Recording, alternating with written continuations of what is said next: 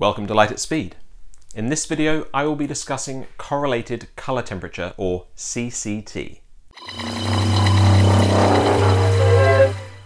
Hello and welcome to another edition of Light at Speed with remote controlled lighting and precision lighting. In the era before LEDs, fluorescence and metal halides, the term colour temperature was mainly used in theatre, film and photography. This is because the vast majority of luminaires used in projects had bare incandescent light sources. By the way, the definition of incandescent is to emit light as a result of being heated.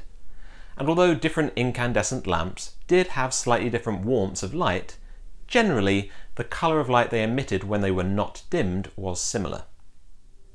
Colour temperature is measured in degrees Kelvin. The Kelvin temperature scale is similar to the Celsius scale, except where the Celsius scale is based on the pure water freezing point for 0 degrees and the pure water boiling point for 100 degrees, Kelvin takes its 0 as the temperature at which atoms themselves can no longer move about. This is also known as absolute zero. 0 degrees Kelvin is minus 273 degrees centigrade. If you take a piece of tungsten wire and heat it up, it will begin to glow red. If you continue to heat it up, it will start glowing more orange, then yellow, and then a lighter yellow, and if you keep going, it will become whiter and whiter until the tungsten itself melts away at 3700 degrees Kelvin. The light emitted could be plotted on a CIE 1931 chromaticity colour space graph, but only up to the point at which tungsten melts.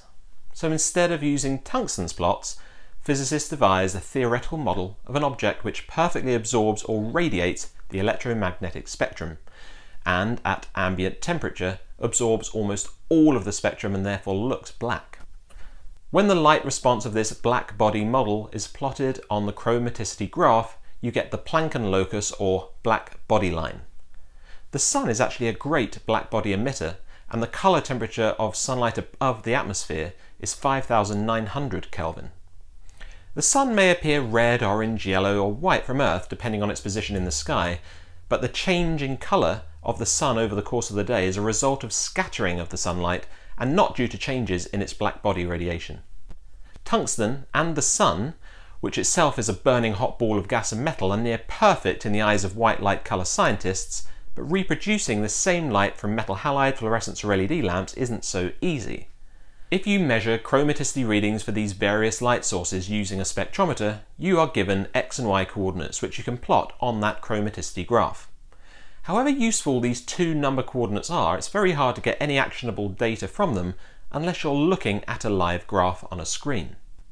This is where Correlated Colour Temperature, or CCT, helps.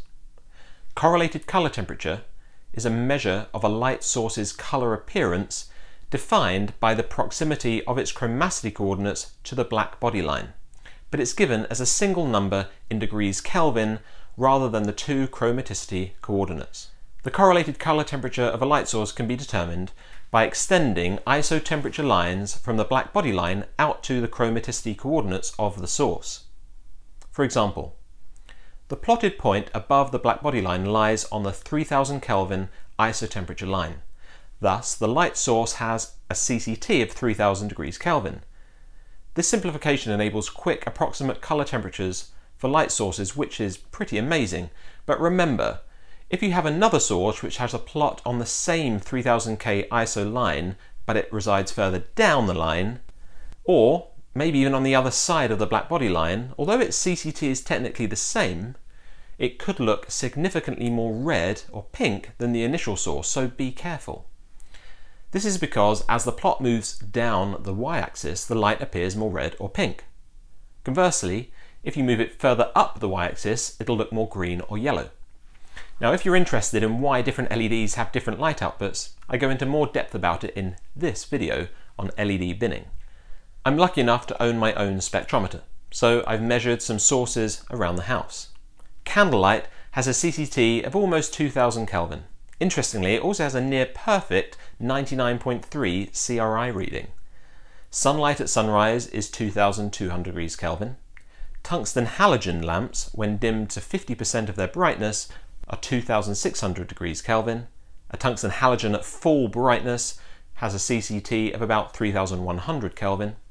The LED flashlight on the back of my iPhone 11 Pro has a CCT of 4750 Kelvin, and beautiful British cloudy daylight was 6100 degrees Kelvin. Now, why I have my own spectrometer and how exposure to different colour temperatures of light is supposed to affect how we feel are subjective subjects for another video. But until then, thank you so much for watching. Be sure to like, share and subscribe, and I look forward to seeing you all again soon. Bye bye.